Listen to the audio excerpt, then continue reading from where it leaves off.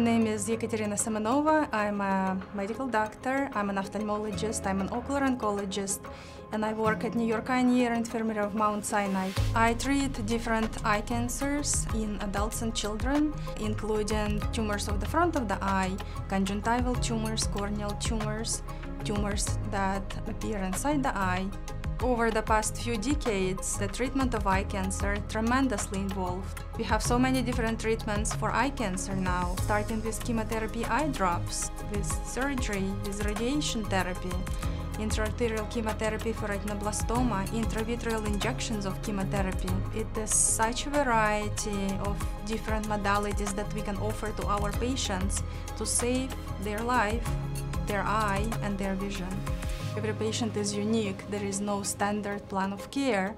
So we sit down, we discuss what it is, what to expect, what are the treatment options, and what we're gonna do next. What attracted me to New York Eye and Ear Infirmary is that the hospital has been around for a very long time. It's over 200 years old. It has its own spirit.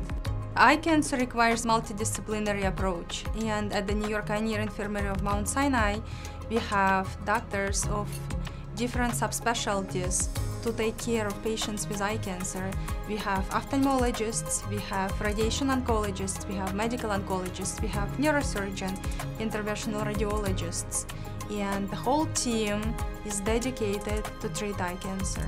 It's not only about treating the disease, it's about treating a human being, to help them through difficult times of their lives, to share tough experience, to share happy experience.